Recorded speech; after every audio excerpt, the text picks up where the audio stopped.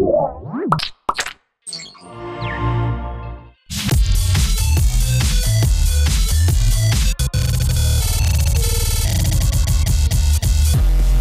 time on Hak5, we're continuing our special series on proxies with public key encryption, key authentication in Windows, and SSH server setups in Linux. All that and more this time on Hak5. This segment of Hak5 is brought to you by IdeaPaint. Hello and welcome to Hak5. My name's Darren Kitchen. I'm Shannon Morse. This is your weekly dose of Technolust. Yes, and we are continuing our story about our continuing mission to explore strange new worlds and new civilizations. Strange new worlds that live up in the cloud, known as servers. Oh, I was going to go to like Risa or something. What's up with that? Oh, this is a gift that we got from a guy named Charles. Oh, Charles from option 8. You want to see? What did we get? I alluded to this sometime I'm assuming ago. it's a poster. I did have to open it up beforehand just to make sure it was, you know, PG. Sure, sure. So this is pretty, oh, you know what's wicked about this? Here, let's move these, because I think we'll actually be able to see from the top cam. How cool is that? I love the top cam. All right. All right. Here, I'll help you. So on the one hand, you'll notice like this is a Red Hat poster. That's okay. Not that interested in the Red Hat portion. What we're interested in is this. Linux kernel. Oh. This is a poster of the source code of the Linux kernel version 0.01. Oh my gosh! From 1991. Wow. Back before it was even called Linux, and Linus was all like, "Hey, check out this cool thing, like Linux," and you know. And what's really so freaking sweet about this is if you look through the source code. Well, one, there's expletives, and two, there's like awesome things about how like this part of the code will never have to be changed. These are the offsets into the read-write buffer structures, whatever that means. Yeah, there are a lot of other funny ones up in here. This is the pointer. Oh, cool. Wow. Yes. You know, one day when I actually have some time, I'll have to read through there, because that's pretty neat. Or, you know, write your own kernel. Yeah, of course. I mean, that obviously does not take long to do. No. So what are we talking about today? I'm so excited. Well, we're continuing our thing on proxies. And so last week we were talking about SOCKS5 proxies, of course, our favorite implementation of those being, or SOCKS5 being our favorite proxy implementation, and SOCKS5 over SSH, our favorite implementation of SOCKS5, because you can do it over different stuff. Regardless, we're having some more fun with SSH. Because last week we were talking about, like, you set up SSH on Windows so that you could do, I used Putty. It was awesome. And we were doing dynamic forwarding, and we were talking about local forwarding and remote forwarding and things like that. Yep. But we were using password authentication. Yes, which is apparently kind of insecure. Well, it's not ridiculously flawed, but there's a better way to do it, so why not? Okay. Why not? In fact, why not couple it with lots of different things, you know. Isn't there always a better way to do it? Man, that's the thing about Linux. Go ahead and start emailing us right now about all the things that we could be doing a different way, you know? Yeah, so true. Yeah. But I figured that before we start getting into the practical bits this week, which are, I'll be setting up a server in Linux, and you'll be setting up the client in Windows. Yes. Why don't we get into a little bit more about the theory? Okay. And I figured before we actually start even diving into the public key crypto bits, it's first important to understand more about, in this case, the SSH version 2 protocol and what all it entails. And this is not going to be like, you know, we could spend hours just talking about the intricate bits of it, but let's actually just kind of have like a high level, like, you know, what is this protocol that we take for granted? Oh, that's the best way to learn about it, to be honest. So SSH2, and this only applies to 2. We're not going to be talking about 1. In fact, I advise turn 1 off. How do I know which one I have? You're using 2. Am I? Well, unless you're from a Time Machine from the 90s or something, you really shouldn't be using 1. In fact, I advise to turn it off. Just so that, you know, because some clients will like drop down from 2 to 1 if things don't go so well. Yeah. And then there's actually some awesome attacks that can be performed against SSH protocol version 1. Okay. So you pretty much default SSH2. Yes. Okay, cool. And that's good. so there are a bunch of different layers to this protocol. And so the first layer that we're going to talk about is layer 1. Layer 1 is... Isn't that a HackerCon? I have in LA. It is. You mean a hackerspace? Oh, sure, yeah. Yeah. I don't know, I've or never maybe been it is there. gone. I don't know. Well, the first one is the transport layer. Okay. And so what the transport layer does is it handles all the kinds of like key exchange stuff. It handles the server authentication bits, which have to do with, and we'll get more into this later, but the authenticity of the server itself. Mm-hmm. Okay. Like a Gucci purse, you want to make sure it's authentic. Of course. Yes.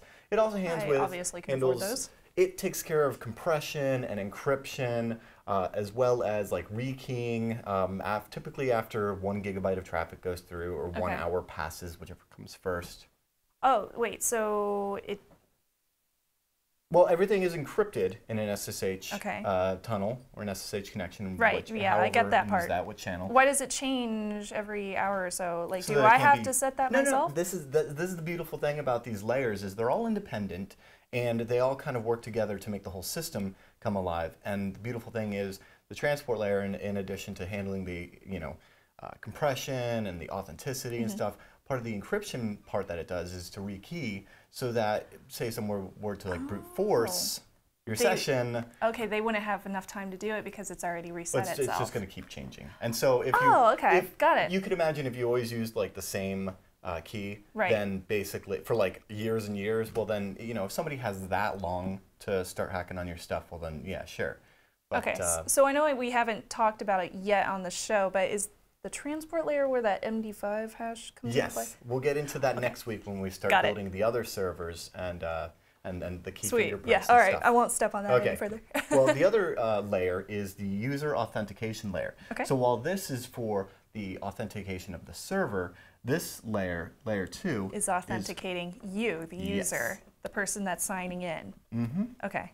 And so the user authentication layer handles all sorts of client authentication requests. And I say requests because the beautiful thing about the way that authentication works in SSH is that it is client-driven. What does that mean?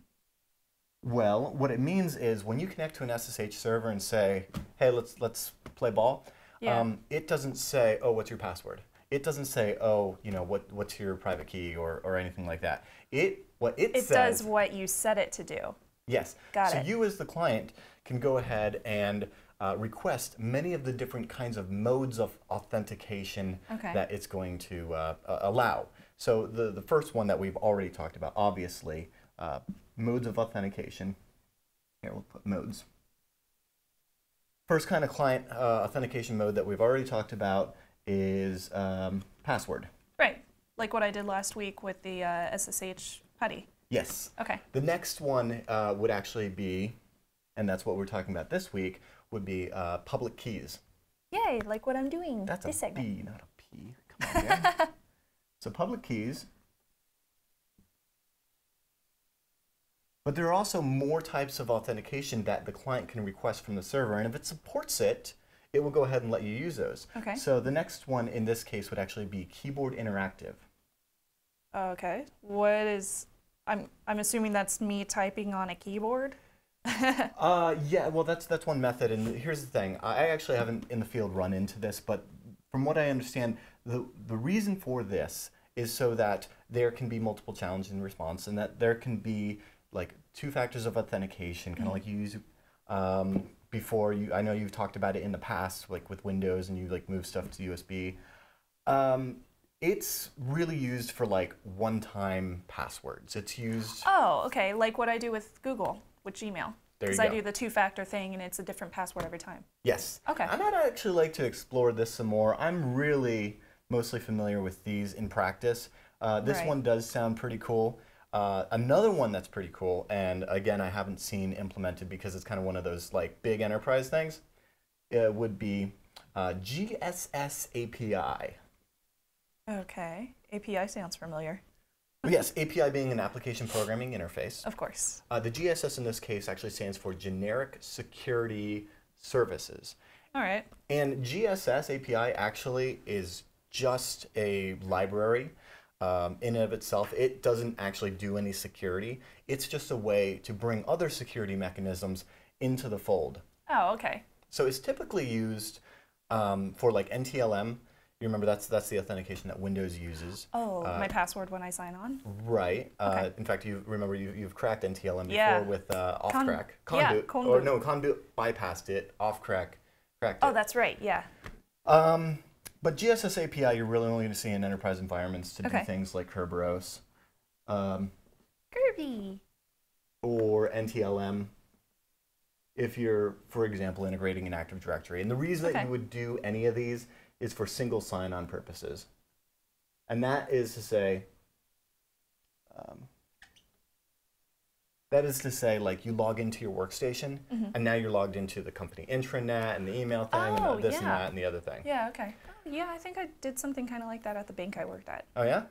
Pretty sure. Yeah, I just signed on, and then I was automatically able to get into everything. Well, these are the ones that we're most interested in. Okay. And so before we get into the public keys and all that works, the last layer in all of this, layer 3, is actually the connection layer. Connection. Is that the connection between me and the server? That is. And it is divided up into different channels, just like you have kind of like channels on, you know, Wi-Fi or channels on like a cordless phone or whatever. Each channel is like is asymmetric communication. So we could be having a conversation about one thing as well as conversations about different things all along the same. Okay. And so these different channels would be, first of all, there's a shell channel. Is that what I used in PuTTY? That is what you used in PuTTY initially when you were connecting and you got an interactive prompt. The terminal you connected to Bash was the interpreter. That's the shell, the black box. Yeah, and shell can also be used for SCP file transfer or SFTP, another file transfer. Yeah. And so that is all done over the shell channel. But there are other channels. In fact, we've already talked about them, but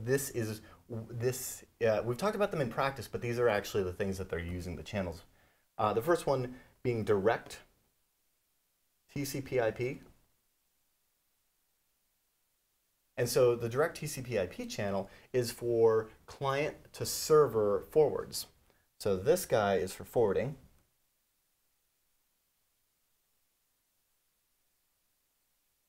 And then the next one, get this, is called the forwarded TCP/IP. Which is not for forwarding. No, it is. And so forwarded TCP/IP, obviously another forwarding mechanism, and that one is for server to client. So this is client to server, this one is server to client. We've talked about this stuff in the past when we were talking about those different dynamic versus local versus remote forwarding. And so those are the 3 different layers of SSH2, the transport, user auth, and connection. So it's kind of like 3 different people that are working on the same project to get you, in the end, connected to the server.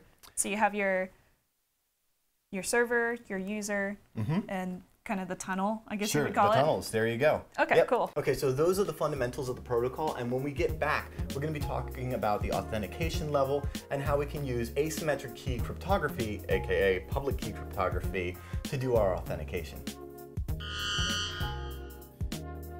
IdeaPaint transforms virtually anything you can paint into a high-performance dry erase surface that erases cleanly every time. And IdeaPaint gives you the space that you need to collaborate, interact, and fully explore your creativity no matter where you use it. Big ideas are sure to follow. And IdeaPaint is one of the most flexible, durable, and cost-effective dry erase solutions on the market. So head over to ideapaint.com/Hak5 to learn more.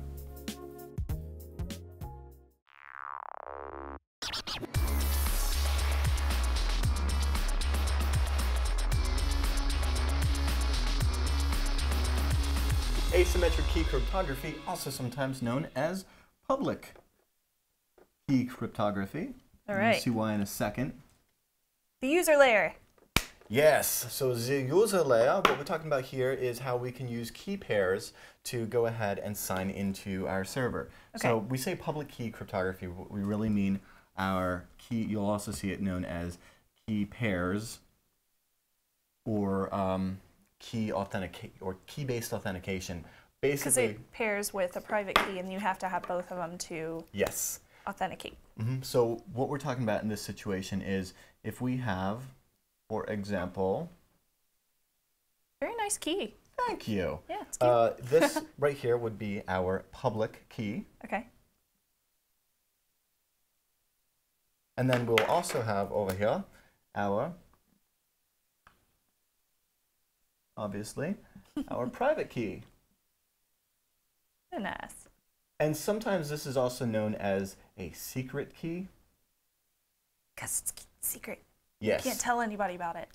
And what's great about this is that you know, anyone can use your public key in this kind of a setup. Okay. The way that this is meant for is to be like, I would give you, or Alice, or Bob, or whatever. Let's just use us as an example. I'm going to go ahead and give you my public key, and I'm going to retain my private key to myself, and I have to keep this guy secret. Right. Okay? Hence the secret key. And so what this allows you to do is, if you have my public key, you're now allowed to encrypt anything you want with this guy, right? And so you use this to encrypt a message, you send it to me, and now if anybody gets it, it's going to be garbage, right? Oh, okay. Once I get that, I use my private key to decrypt it. Yeah, I was actually going to ask you if I send this public key to anybody, can anybody decrypt it? But no, that's the thing. Only you. The private key is for decryption. The public key is for encryption. You can't decrypt the message with the public key. You have to have the private key. And so you can't send me an encrypted message and I can't decrypt it with my public key? I have to have my own pair? Asymmetric. So if we would, you know, if we wanted to have a two-way conversation like that, basically you would have to send me your own public key, and then, you know, you would keep your own private key, and then boom. And we'll get into that a little later when we start talking about like GPG and other protocols that use this kind of stuff. But that's the basis of it. And the way that this works is because these two keys here, they have a relationship that is based on math. It's really hard, so let's go shopping. Okay, and when I say hard, I mean that the whole premise of this notion is that it is hard to figure out the private key based on the public key. So you could pretty much tell anybody. And so let's just put math here to overly simplify things. I'm assuming that it is possible to figure out the private key from the public key if somebody had it. Okay, so like if you're the NSA and you've got like giant warehouses of supercomputers. Which I obviously do. Or maybe they have them in Utah, or they're building them. I don't know. But